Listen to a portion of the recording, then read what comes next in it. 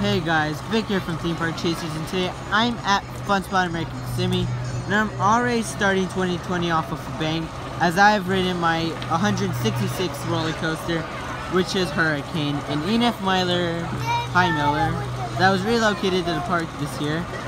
It was relocated from Celebration City in Brace, Missouri as Jackrabbit and Wild Adventures of Valdosta, Georgia as Viking Voyage. I did see this coaster in storage at Fun Spot Atlanta this August, and now it's finally here in Florida. And my thoughts on it, it's pretty janky. It's already going.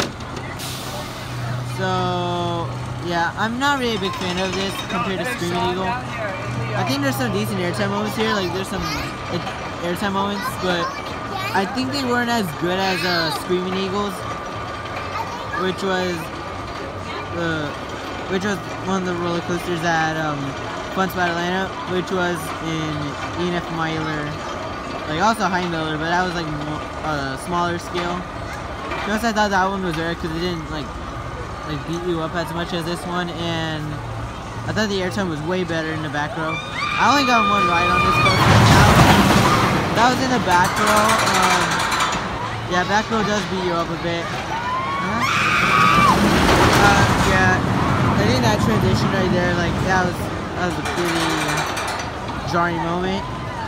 Yeah, I think I'm only gonna get one ride on this. I think I'm gonna go to the Slingshot and Skyscraper over there, and I did pay one ride for this and also one ride for Mind Blower, which I'm gonna be doing later. Now I'll be doing some off rides. So yeah, already 2020 has been a decent year.